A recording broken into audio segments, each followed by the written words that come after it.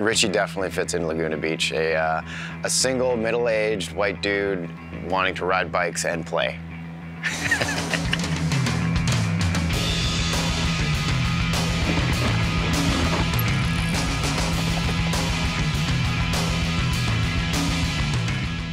Richie is Richie, and often people make a little fun of him for this or that, but at the end of the day, he's a very good rider. He likes to ride steeps. He still likes to push his limits. Because if you want to have fun, you got to kind of challenge yourself on the gnarly stuff, right?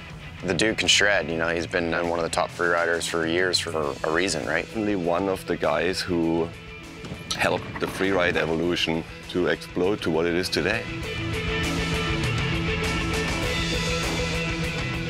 When I go riding with Richie, it's not about going fast or about the training that I'm doing. It's more about like enjoying the ride and like just have a good time. Yeah. It is fun to ride with your small heroes from your childhood.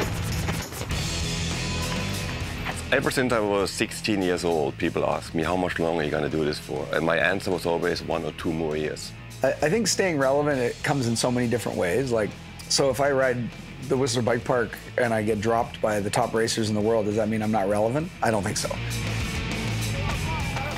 There was an era when it got higher, higher, higher, you know, when Bender was there.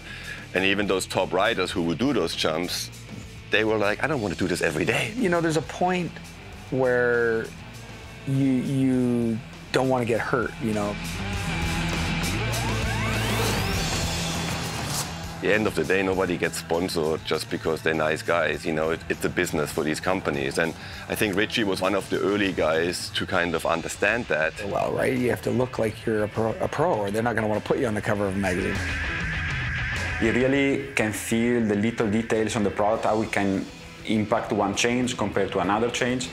And is not shy to tell us what he thinks. I've seen so much and worked with so many different brands that I have a pretty good idea of what works, what doesn't work.